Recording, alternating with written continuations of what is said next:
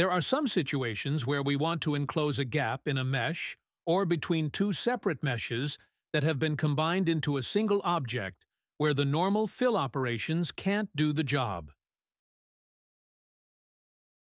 In the first example, we'll create a hole in a cube by subdividing two opposite faces 3 times. Next, we remove the 4 center faces on opposite sides of the cube. The holes allow us to see within the cube. Not only are we exposing back faces, but we can also see that the walls of the cube have no thickness. To solve both these problems, we'll select the border of each newly created hole, and then select Edge, Bridge Edge Loops. This creates new faces between the selected sets of edges, making the inside of the cube look solid and hiding the back faces. In fact, we can use the Bridge Edge Loops operation on our cube without deleting the faces.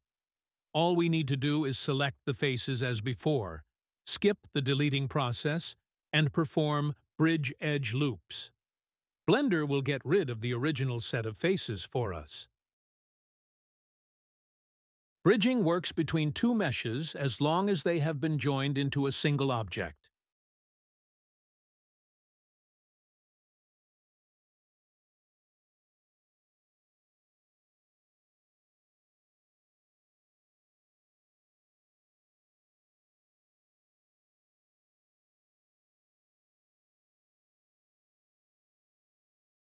It also works over multiple meshes, which have been grouped into a single object.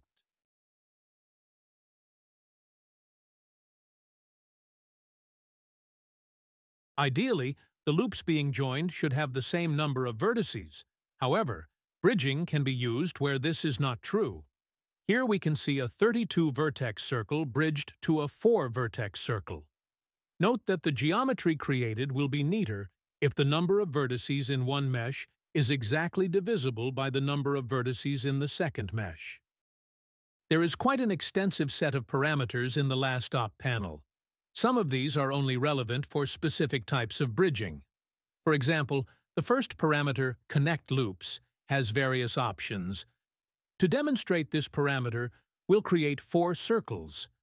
Now, if we select all the edges in our compound object and choose Bridge Edge Loops, we'll get the result we see here with new faces leading from one circle to the next, but the final mesh is open at both ends. This result is determined by the fact that Connect Loops is set to Open Loop.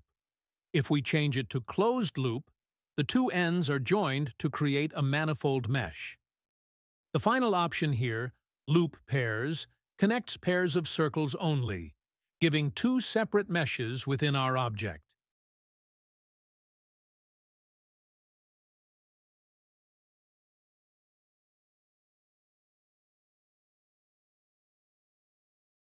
To explain the next parameter, Merge, we'll use an object created from 2 open cylinders. After selecting a loop of edges on each cylinder, bridging creates new faces between the 2 meshes. However, if we check the Merge option, no new faces are created. Instead, the faces of both cylinders are extended to meet and join with each other. Merge factor adjusts to what extent each of the 2 cylinders is extended to create the join. A value of 0.5 will mean both are extended equally.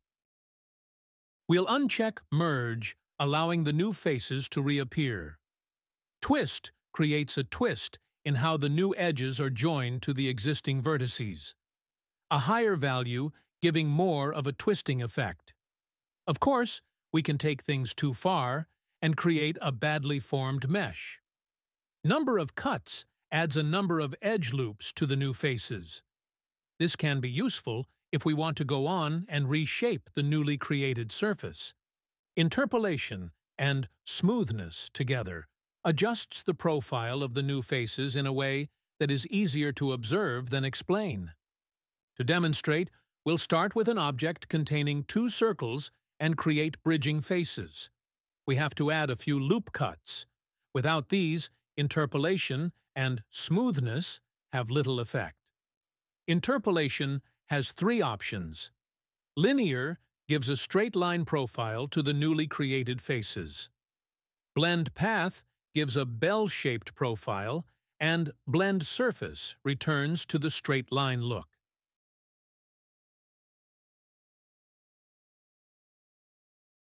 Although we've started Smoothness at 0, its value can range from 0 to 2.